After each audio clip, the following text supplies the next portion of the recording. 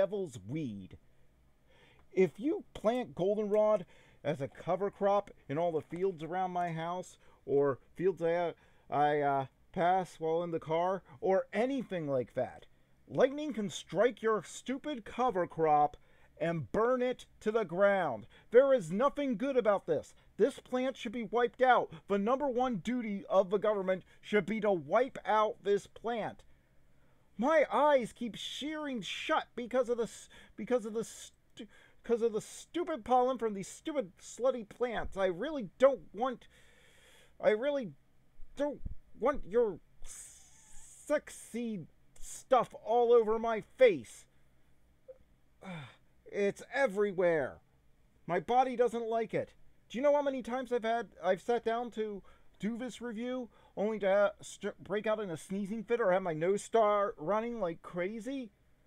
It's insane. This stuff, there is no good reason for it to exist. Eradicate it from the face of the earth before it's too late. Goldenrod has to go. It is the single greatest evil of our time. Well, anyway, The Enemy Within by Marv Wolfman. I always ask myself one question. How do I choose where I'm needed most? Right now, I'm in Japan fighting Brainiac's drones, but I could have been putting out a fire in Haiti. I'm pretty sure Brainiac would kill more people than either of those things, but whatever. So it seems pretty easy to me. Or closer to home, Metropolis, where a school filled with students is being held hostage. I can't be everywhere. Mr. Davis, this is Police Captain Maggie Sawyer. There is no need for violence. You're the school's principal. Please let your students go. Exactly. I'm the principal.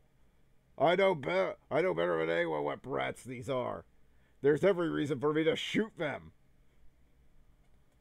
Yeah, not really making a good case there. So fortunately for me, I've got a card up my sleeve. I truly believe the people of Earth are good and decent, and in times of trouble, they will rise up to make things right. I may be halfway around the world, but Earth's real heroes are everywhere. I cannot do that. I am the first of many. We will not be stopped. Maggie Sawyer's in charge. Perfect. She's strong, but compassionate. If anyone can save lives, it's her. And apparently this takes place in the 70s, judging by the wardrobe. Mr. Davis, you implemented plans to assure your students' safety. Why would you now put them at risk? And how did you get past them? How did you get past the security precautions that you put in place? Stop talking! Yeah, I'm not sure he can actually pull the trigger like that. The way he's holding that gun.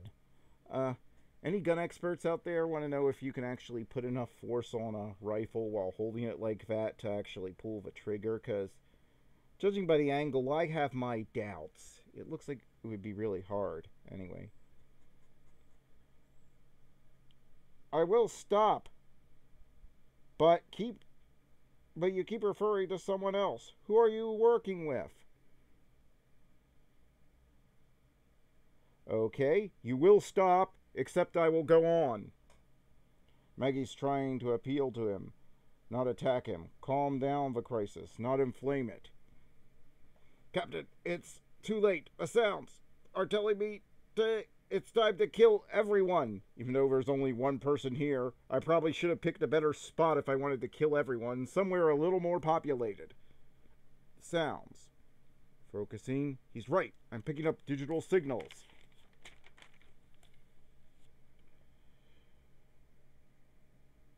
Miss Davis, thank you for coming. Please tell me what to do. I'll do anything to help. The digital signals are on the same frequency as Brainiac's drones. They're connected. Honey, I love you, but please, for me, put down the gun. He doesn't have a shot on the hostage anymore. Somebody take him down.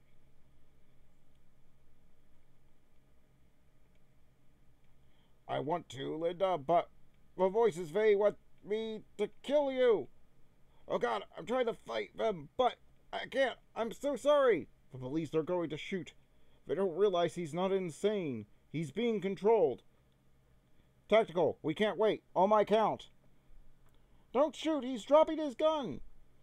But if I could override the signals, I could stop the drones and sever Brainiac's controls.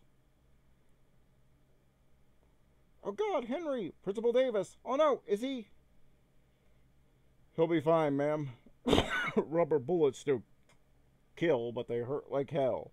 And they don't always take down a guy taking hostages, so good call there. Rubber bullets. Compassion, even under the threat of danger. Way to go, Maggie. Except if you had actually gotten the hostages killed, then I'm pretty sure you'd be up against a review board.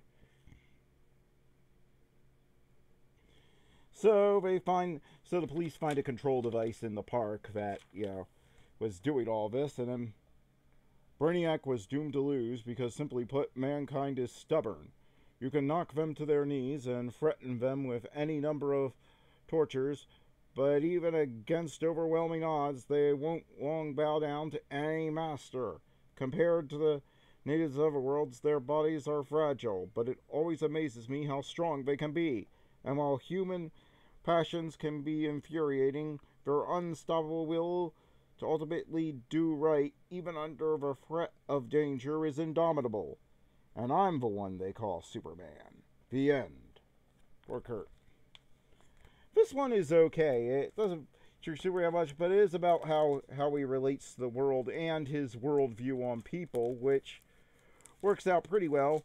My only thing is they make it look a little too easy to solve a hostage crisis, but that's just par for the course for comic books.